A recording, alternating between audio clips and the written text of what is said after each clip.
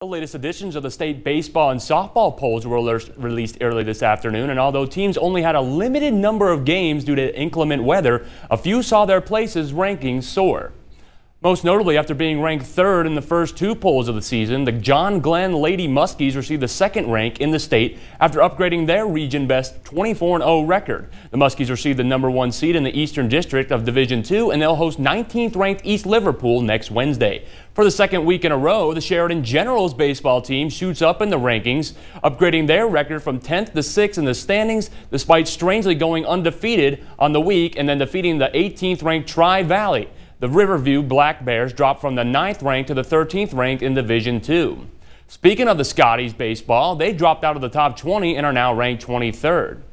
And as of last week ended, so this week begins, every area game scheduled for tonight has been postponed. Philo baseball and softball at John Glenn has been postponed until this Friday night. Small school baseball and softball between Meadowbrook and Crooksville, has been postponed to this Saturday. West Muskingum at New Lexington and Morgan at Coshocton's baseball and softball matchup have all been postponed until at least Wednesday night. Zanesville baseball and softball out of Licking Valley has been postponed until Thursday night. Sheridan and Riverview baseball has been rescheduled for next Monday, and their softball match will take place on May 13th. Maysville versus Tri-Valley baseball is rescheduled for Wednesday night, and softball has been rescheduled for Friday night. Rosecrans baseball at Byrne Union and Cambridge softball at Bel Air are both postponed as well, with makeup dates yet to be determined.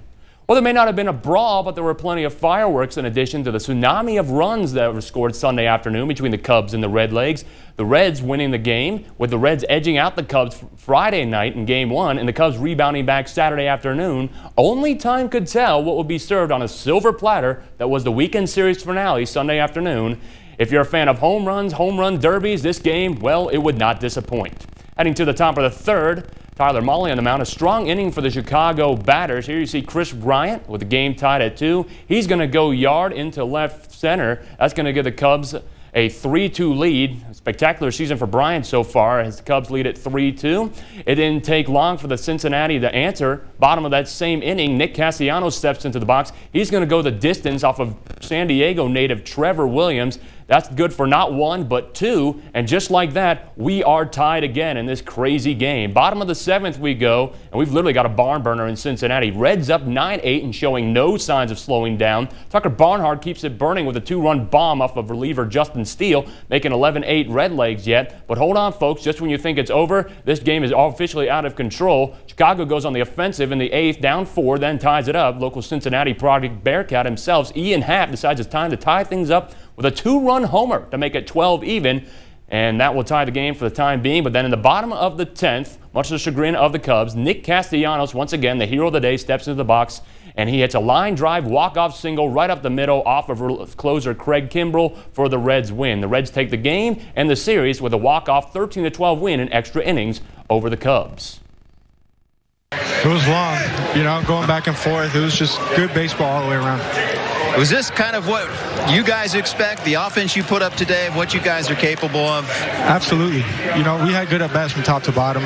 Swing at our pitch, took the walk when they gave it to us. So, just keep it going. Prior to the meeting, the division-leading Royals tonight, the Indians took care of business in Chicago against the White Sox Sunday afternoon after winning 2 of 3 in this weekend series. Picking it up in the 3rd inning, Cesar Hernandez hits just his 2nd home run, but it was a big one to get the Indians off the board, blasting this 1-0 pitch from Lucas Giolito over the wall in center field for his 2nd homer of the season, making it 1-0 Cleveland. Big news right then. Then top of the 4th, Indians get a little luck right here. Popped down to the third base side by Jake Bowers, and some miscommunication between Yohan Moncada and Tim Anderson leads to them bumping into each other and the ball falling to the ground, thus allowing the runner to score from third. That error allowed the Indians to take a 2-0 lead, and they would go on to secure the scoreless shutout, winning by a final score of 5-0, taking that game in the Windy City. That's all for sports this afternoon. For Wiz TV, I'm Court Zepernick. I'm Kevin Kurgis, and I'm a lawyer. If you've been injured in an auto accident and it's not your fault, we can meet following social distancing guidelines. Call me. And remember, I don't get paid unless you get paid.